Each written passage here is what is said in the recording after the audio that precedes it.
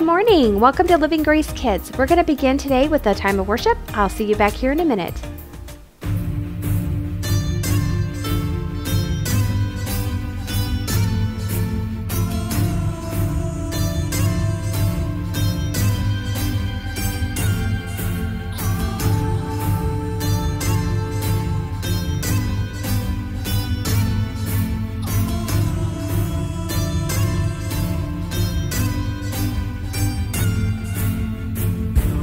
From your country and your kindred and your father's house to the land that I will show you.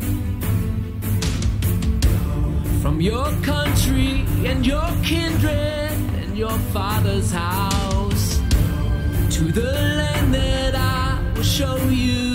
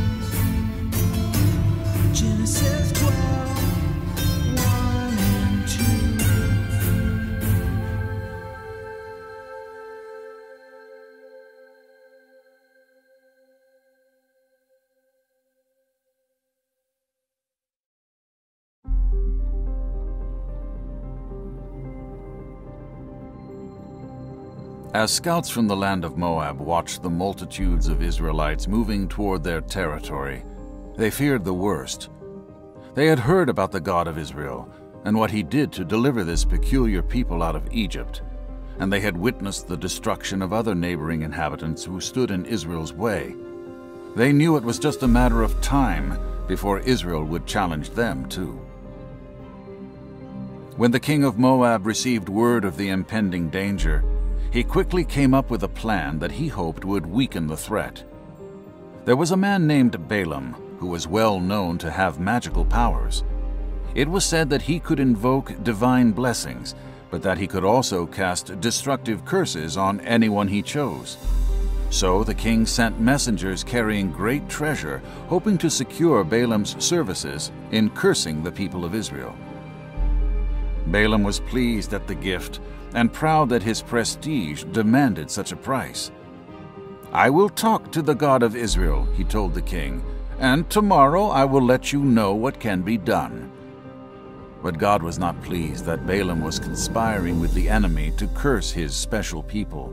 So he spoke to Balaam, "Do not go with the messengers to curse my people, because I have blessed them." But the king persisted and promised even more treasure, an offer Balaam could not refuse. Balaam got up early in the morning and began his journey to Moab. He was so focused on acquiring the great reward offered by the king, he could not see that God stood against him. He could not see that an angel of the Lord stood in the center of the road waving a sword in the air with the intent to kill. The only one to see the terrific sight was his faithful donkey. In terror, she ran off the road, refusing to press forward, and finally threw herself into a wall, crushing Balaam's leg. Still blind to the danger, Balaam repeatedly beat the poor donkey for resisting him. Finally, the donkey collapsed to the ground in despair, hopeless to communicate the threat to her master. But just then, God performed a miracle and gave the abused creature the ability to speak her mind. "What have I done to you that you would mercilessly beat me this way?" she cried out.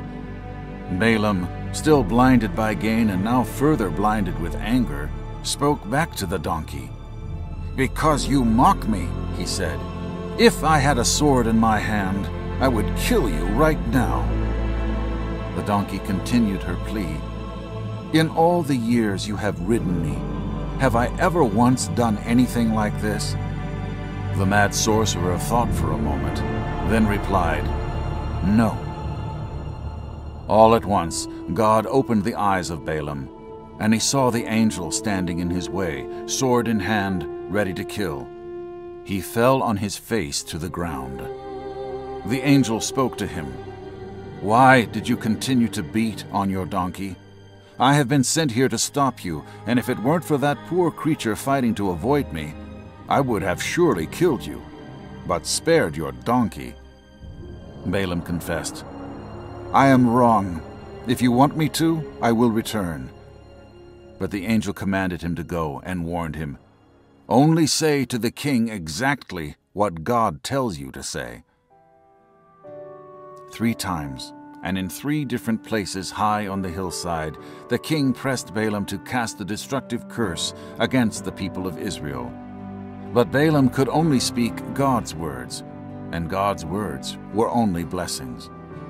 All the wealth, power, and determination the enemy could muster could not overcome the intense love God had for his beloved people, and God's great act of turning the enemy's curse into a blessing would not be his last. One day he would send a Messiah who would destroy Satan's curse and deliver all of mankind once and for all.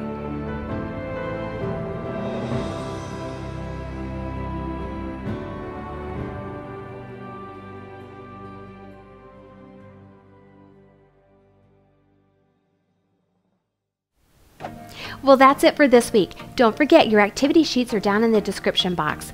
Don't forget to like and subscribe, and we will see you again next week. Bye!